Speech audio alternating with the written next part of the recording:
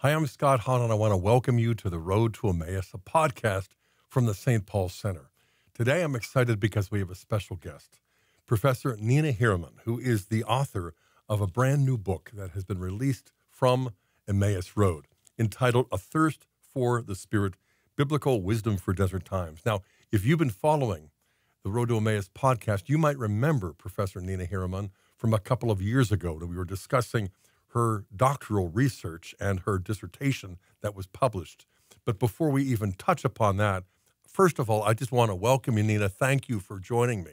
Thank you so much, Dr. Hahn, for having me. It's a great pleasure and honor to be here. Well, let me just state the obvious, and that is we have brought you into town from, St. Patrick's Seminary in Menlo Park, where you're a professor of scripture and theology, but more recently from Milwaukee, where you've given a retreat to the seminarians, over 70 seminarians up there at St. Francis Seminary in Milwaukee. And so since landing, I think you hit the ground running, and we have worked you hard. And so we're coming close to the final lap, but I just want to thank you for allowing us to, you gave a talk last night on campus to our students. You'll be doing a show for the university tomorrow as well. But now, at last, we get you in the St. Paul Center studios for this podcast. And so I want to ask you, what is the background for this book, A Thirst for the Spirit, Biblical Wisdom for Desert Times?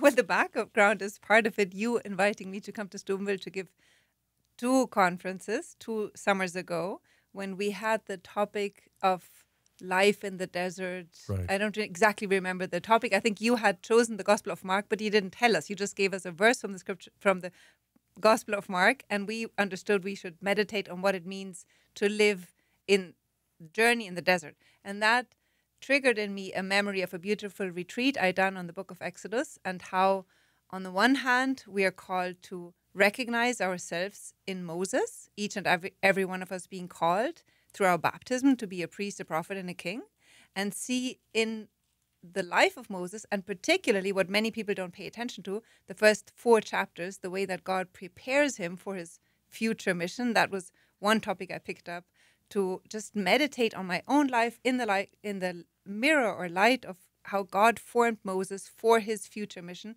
and flesh that out a little bit for the audience 2 years ago during an applied biblical studies conference. And then the second topic that I'd always wanted to deepen was to read the journey of Israel through the desert as God's manual, God's own spiritual writing, as an instruction for our spiritual life, how to attack life in a desert, which, as the fathers teach us, basically those 40 years of Israel in the desert are just the typological image for our life between baptism and death, entry into heaven, right? And so to recognize how God guides us through the desert and which are the traps that Israel falls into, and we, hopefully, studying and meditating the scriptures well, will not fall into if we know what the temptation is. That was the subject of your lecture last night. Yes. It's chapter 4, 12 Rules for Life in the Desert. That presentation and this particular chapter makes the book itself,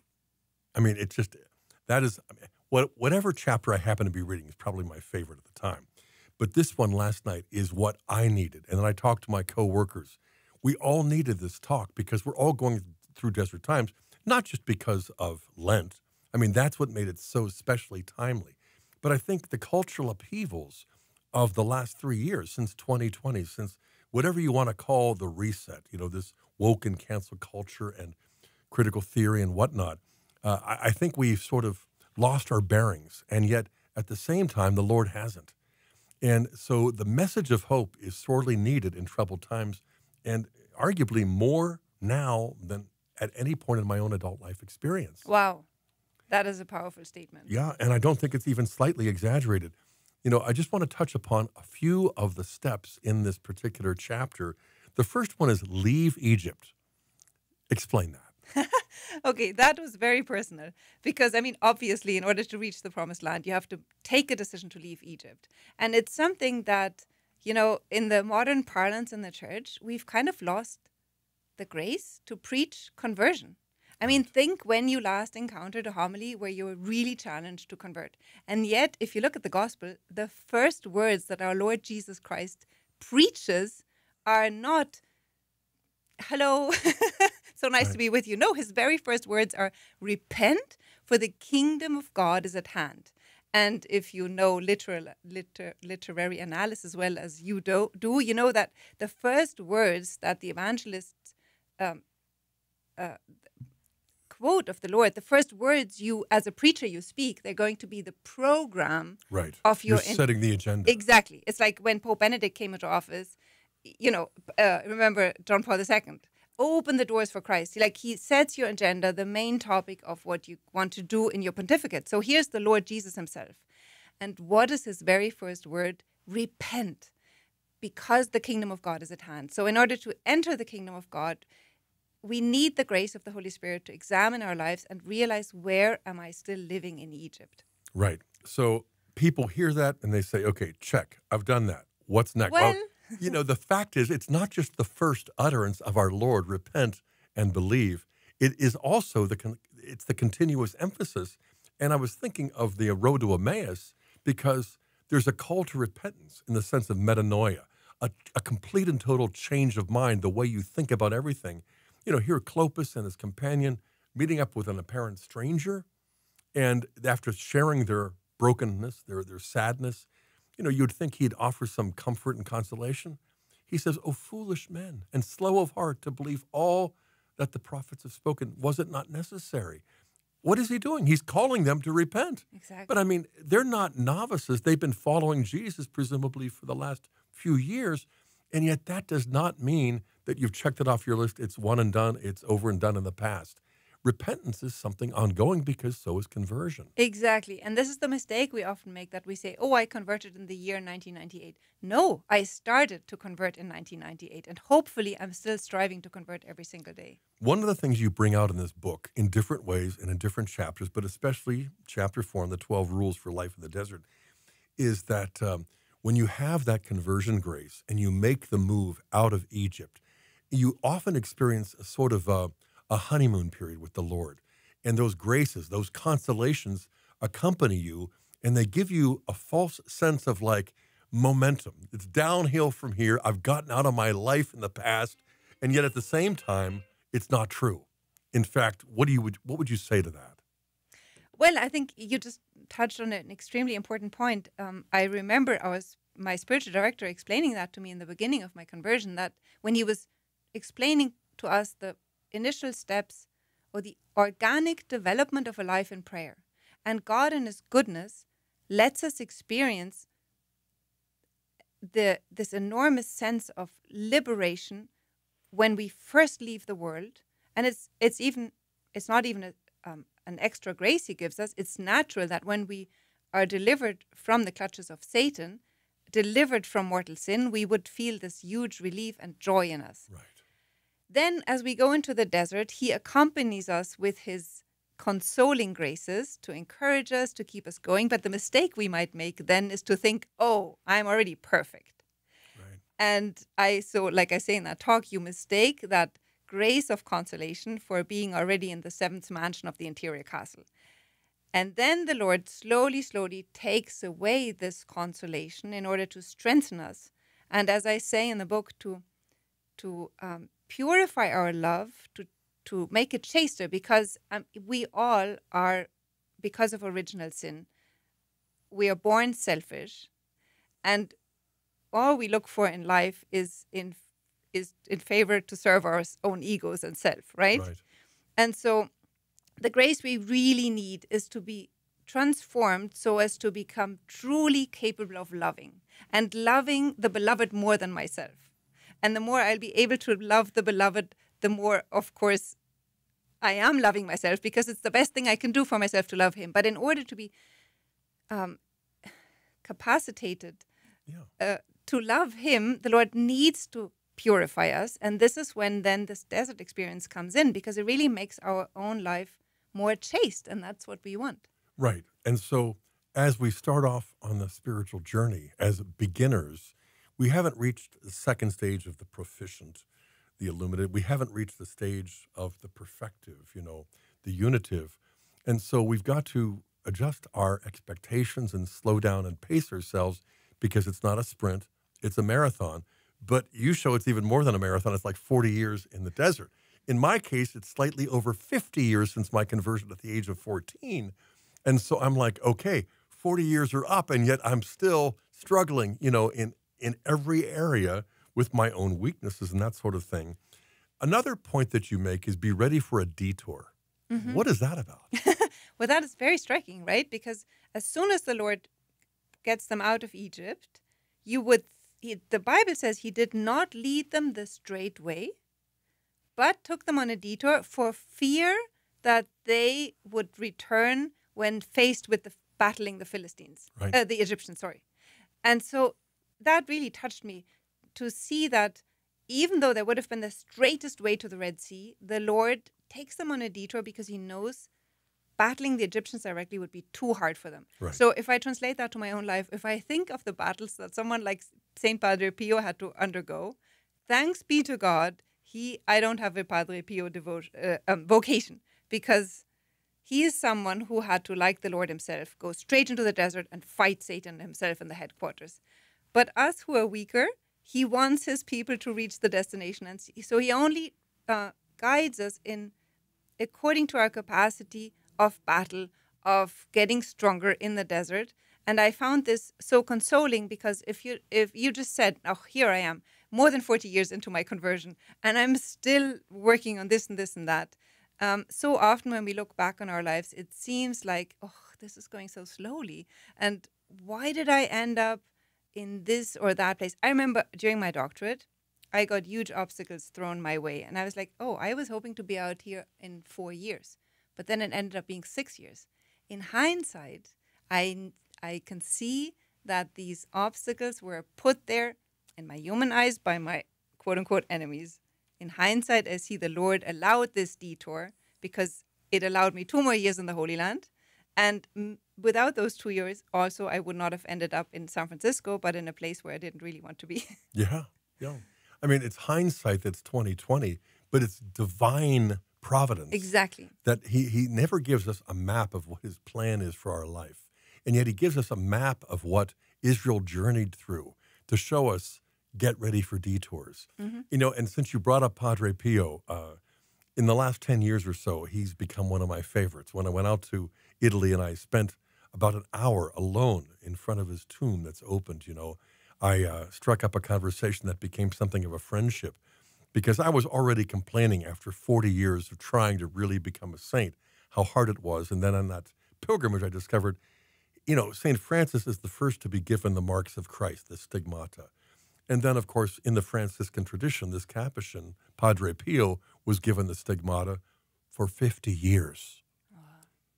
And it hit me like a thunderclap. It's for 50 years, you bore the wounds of Christ, and you did not want to put them on display. You tried to hide them, but the whole church could see how Christ was living out the passion of his love through your priesthood, and he was a feisty soul.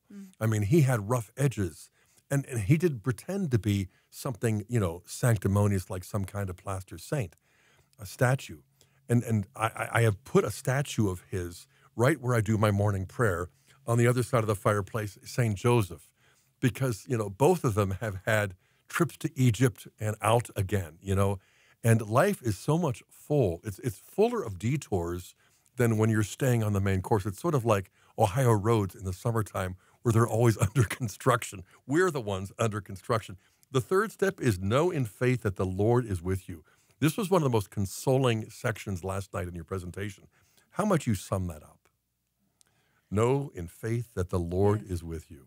Well, I would sum it up that we forget that when the Lord shows us Israel traveling through the desert with the clouds over their head, right, protecting them against the scorching sun by day and the pillar by fire, in the pillar of fire by night, that's not just a story about Israel 3,000 years ago. He's giving us an incarnate symbol, image for the reality of the life of a child of God, a baptized Christian who is now on his way towards the promised land. And God is always at our side.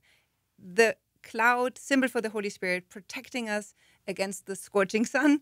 And in the night, this is of course, typically another symbol for our life, we are in the night. Right. And we got one light, and that is Jesus Christ. But he's with us through the Holy Spirit. So even though we often don't see that cloud, when the cloud is over you in the desert, you don't even see the sun. Right. So it's kind of dark and you don't know where you're going. But that is God's divine protection. And that same Holy Spirit, the Lord being with us through the Holy Spirit, is the light to our feet, guiding us through the darkness of this night. And I think we often forget that this is the deepest truth that God has promised to us from the moment of our baptism, that he is with us. It's who he is. I am who I am. I will be who I will be. And then in the New Testament terms, he is Emmanuel. God is with us. And Jesus promises in Matthew 28:20, I will be with you till the ends of the earth. And we're just so blind to that fact. We sure are. You cite that passage, behold, I am with you always to the end of the age. And I heard it last night in terms of, behold, Scott, I am with you always, even as you reach old age. I'm not there yet. Beautiful. But on the other hand, I feel that weakness that sets in when change used to be much easier to bring about. And you used the analogy, but not in the book. You just alluded to it a moment ago. And this is what occurred to me last night when I was listening to your presentation along with all of our students, that the pillar of fire, oh boy, that's a comfort at night, and the pillar of cloud by day. So you always kind of know your direction. And the glory of the Lord is surrounding you. But more often than not, it feels as though there's a sun, but we can't see it because of the clouds. And along with the clouds come the storms. And it's easy to kind of forget that behind it all, there's still a sun, and it's shining bright. And even at night when you couldn't possibly see the sun, you have the stars, but you also have dawn coming. Mm-hmm. And so the Lord has inscribed into creation all of these gentle reminders that I am with you, but not the way that you're always pouting and demanding like a brat. I can get that way. And you also said something like, in the past, Lord, you have always provided for me, but right now, you talked about coming to Rome. Tell us that story about that laptop. So when during the time of my initial vocation, there was Matthew 6 touched me really deeply, and the Lord saying, look at the lilies in the field, how beautifully they are dressed, and the birds don't collect, and yet your Heavenly Father cares for them. And I don't know why the Lord really gave me this grace to desire to live on his providence. And so when I first had my vocation, I just graduated from law school, I'd done my bar exam, and the Lord gave me the grace to just trust that if I sought first the kingdom of God, he would take care of my financial needs. Of course, this I owe to the beautiful example of many, many French communities who just lived on that word of God. So I for many, many years, I had the experience of the Lord telling me, go and study, and out of nowhere, the money would come to pay for my apartment and university, etc., just living on divine providence. But kind of only 5 years into this experience, I moved from Frankfurt to Rome, and I had just arrived in Rome, and I literally knew nobody. But I had the address of a friend in case I needed some directions. But he said to me, she's a very dear friend of mine, so be careful. Don't take any advantage of her. So I arrive in Rome, I get my apartment, and someone gave me a motorino. So I put my computer on the motorino, never having had a motorino in my life. I don't know, like a scooter. Moped or motor scooter. And of course, in Rome's streets with all these cobblestone, after the first ride, my computer was broken. So I stand there, first day of the university, and no more computer. And that's as a student, that's your heart exactly, and mind. Exactly. Yes. It's the only thing you need as a student. So I remember standing there and saying, Lord, I know you've taken care of me all these years and in the minutest details, but I think this is asking a bit much. Like, where, and I didn't have a penny, right? I'm sorry, but I can't believe that you would be able to provide me with a new computer in this situation. I'm sorry, I don't even have the faith. But I apologize for my lack of faith. I put it into words. So then I decided to go and see this friend of my friend's. And I go into her office and I said, could you tell me where to find a repair shop? And my only worry was like, how can I pay for this repair? And she said, no, I'm sorry, I don't know any repair shop for a computer. And then she paused for a moment and she opened her drawer and she said, but I bought this MacBook a while ago and I don't need it. Have it. It was a brand new MacBook Pro. And it served me all the way through the time at the Greg and then the Biblicum. There I was. And you mentioned that when you stepped out of her office, you teared up. Yes. Yeah. Help thou my unbelief in Mark's gospel, I think ought to be a daily prayer for people like us, because you have such an accumulated number of encounters with our Lord. You would think that it would just be second nature. And sometimes it is. But those times that kind of come up unexpected remind you that, it almost feels as though I'm back to square one. I've got to get back to the basics of trusting you, that you are present. Now, we're not going to have the time to go through all 12. Besides, if we did, people might be unmotivated to get the book. But when you get the book, you're going to find out not only the 12 rules for life in the desert, but all these other essays that I have enjoyed so much, including one of them, I Will Make a Helper Suited to Him, the pneumatological vocation of Eve.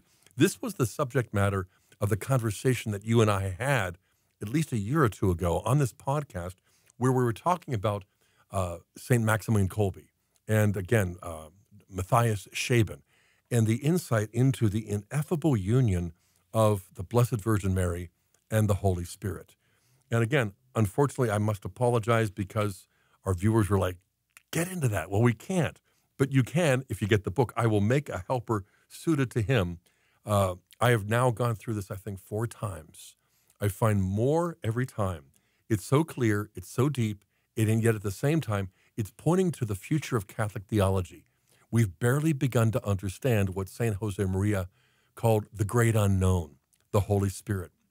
Wind, fire, dove. But what is the visage? What is the person that would follow from Father and Son? And the Blessed Virgin Mary becomes almost something of an icon. Yes. As Kolbe would say, the quasi-incarnatus. And then he qualifies that carefully. But there are your study of Queen Esther as well. That I found really illuminating. I could go on and on, but let me just say, again, by way of a summary description, that this book is much needed. Our mutual friend, Mary Healy, says that Heereman's book displays a rare combination of careful exegesis and profound spiritual insight. Readers will be amazed at the depth and richness of biblical revelation, especially regarding the exalted vocation of women. Every page contains new and surprising gems of insight. And you've got other endorsements from, Father Anthony Giambroni, our dear friend, and Ted Sri, and Dr. Gary Anderson, the Old Testament scholar at Notre Dame. But this should be enough to motivate our viewers and our listeners to track down the book for themselves. They can go to stpaulcenter.com and see the link for Emmaus Road. But I would also suggest to our audience that delve into Professor Heereman's background. At the risk of embarrassing you, you shared last night that in your mid-20s, you as a German baroness were on the verge of engagement to a young man finishing up law school, preparing to study for the bar exam in Germany. I had just finished it. Yeah. You had just finished. Yeah, the bar exam, yeah. Yeah, and so then you opened yourself up to the Holy Spirit in Rome in 98 for the Feast of Pentecost, where I happened to be along with you and about 1 million other people. And the rest of your itinerary, talk about detours, but I mean, talk about the amazing providential guidance of God and filling you with the Holy Spirit and giving you an opportunity to study under the Jesuits at the Biblicum in Rome. That's a very demanding program. And then to finish a doctorate at the École Biblique under the Dominicans in Jerusalem. And when we have our next episode, I'd like to talk a little bit more about this amazing project that you had the opportunity to do for your doctorate in 6 years, not 4, because I really believe that this is going to represent something of a breakthrough in the way that the church reads and understands the Song of Songs, the Holy of Holies, there in the Old Testament, for generations to come. And it's a rare grace. It's an unusual gift to be given an opportunity to find something really new in something so ancient as sacred scripture and something so deep and mystical. But I believe that what you have done is groundbreaking, but also life-changing for individuals as well as for the church. And so let me wrap up this particular episode of the road to Emmaus by thanking you, Nina, for the opportunity to have this conversation among many others this week while we're really making the most of the time that we have with you. And let's just conclude in a word of prayer in the name of the Father, and of the Son, and of the Holy Spirit. Amen. Amen.